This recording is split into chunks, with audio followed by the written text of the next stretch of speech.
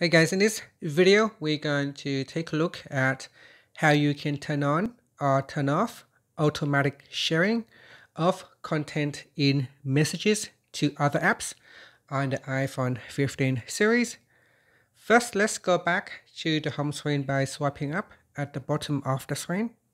And on the home screen, tap on Settings. Now in the Settings page, we scroll down, and in here, tap on Messages.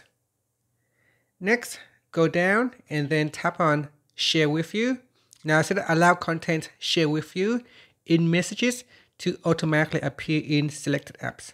So tap on that, and then at the top here, tap on automatic sharing.